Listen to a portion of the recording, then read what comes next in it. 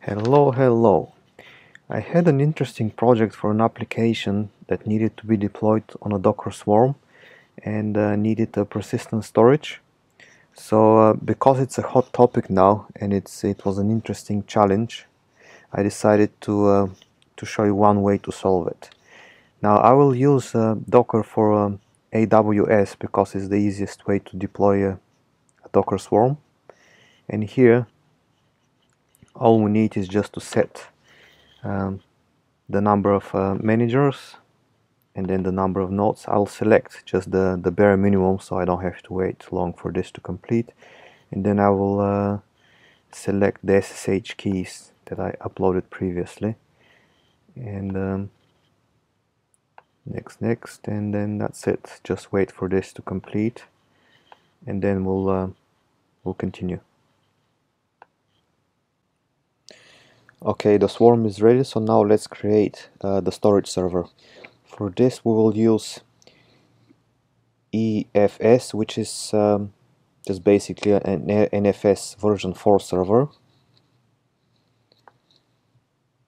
I will add it to the same virtual private cloud which was created by the CloudFormation script so that the containers can access the server. And then here I created an NFS security group which basically opens port 2049 so that it allows an inbound connections to the NFS server. Okay.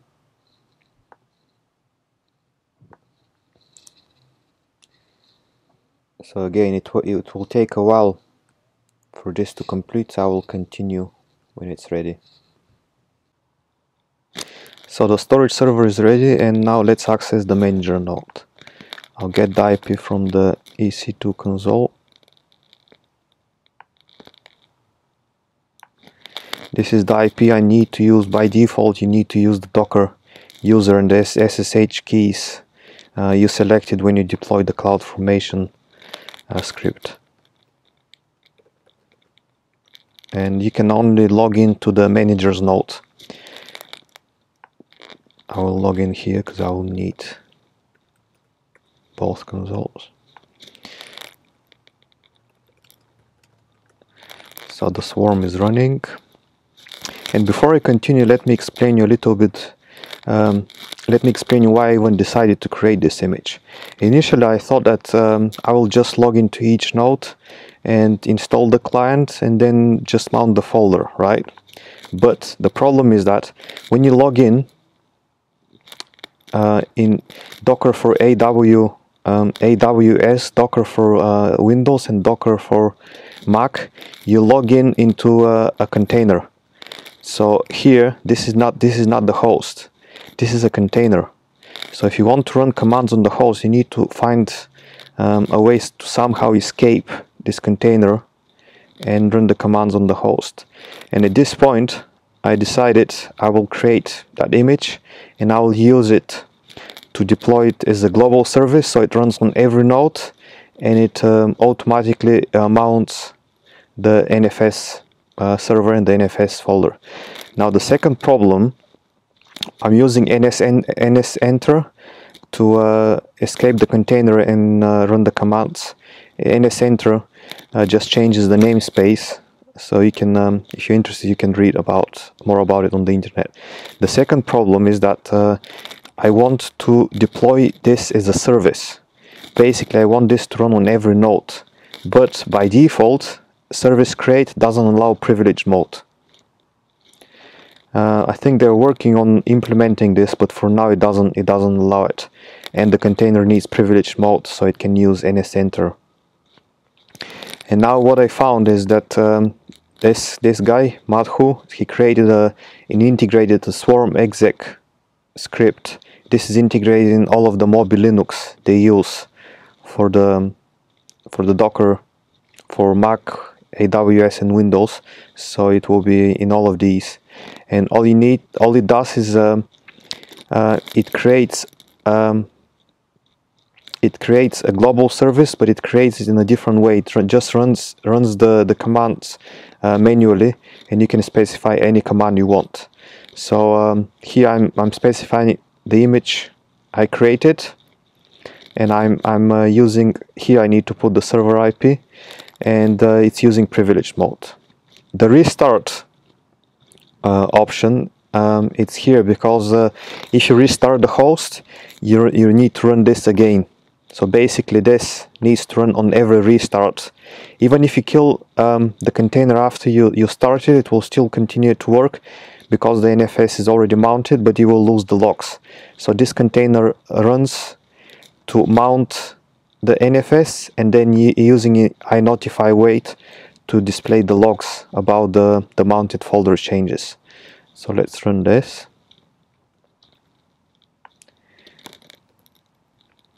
I need to get the server IP.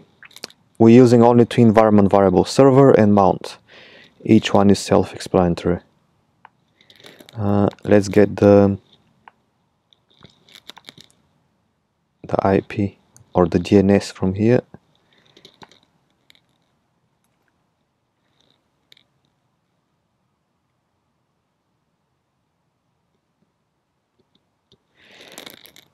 Now I'm using EFS, but you can use any other NFS server that is a version 4. Okay, I think that's it.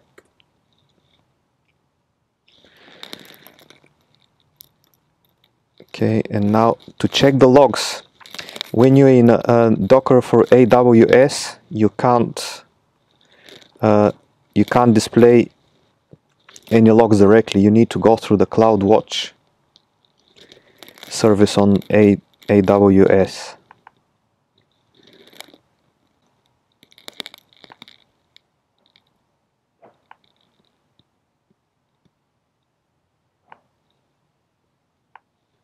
So you can see the logs for all of the containers running on the swarm, they're sent to the CloudWatch.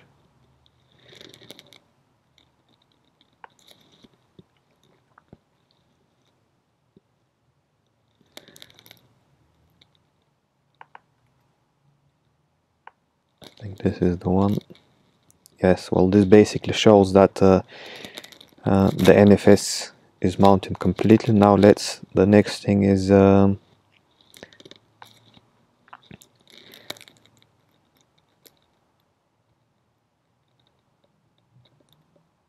let's add some data.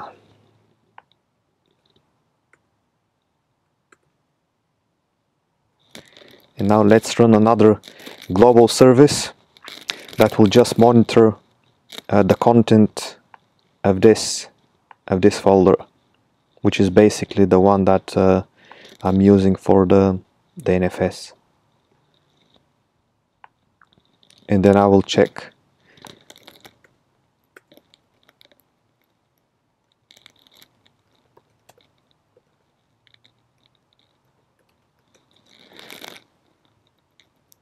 Okay, this is the one that will display the folder content.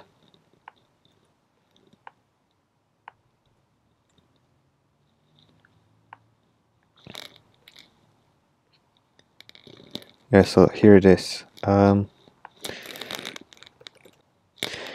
Okay, now let's run a simple alpy container and make some changes to that shared folder.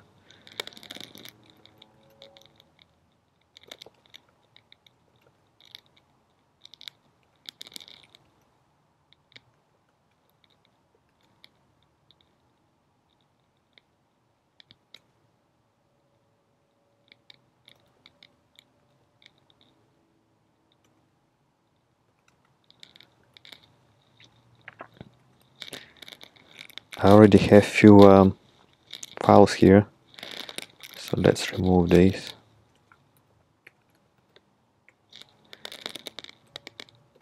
And just add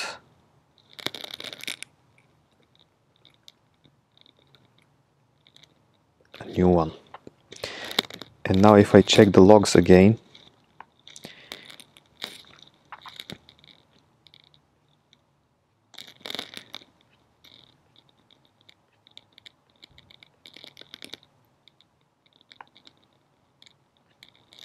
There it is. The only folder inside, the only file inside is the new.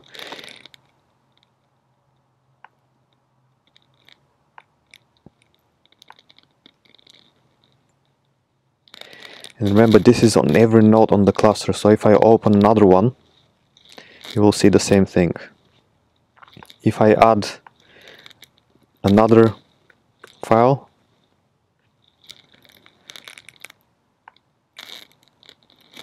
it will show as well. It shows both files.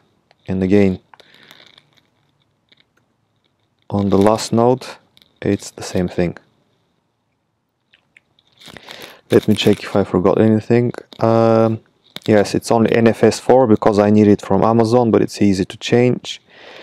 With the new Infinity, they're working on a new storage plugin, so hopefully once they implement it as a plugin, this will be obsolete and we don't have to do any of this. Here's the link to the actual image, so you can check it. Okay, that's it. Thank you.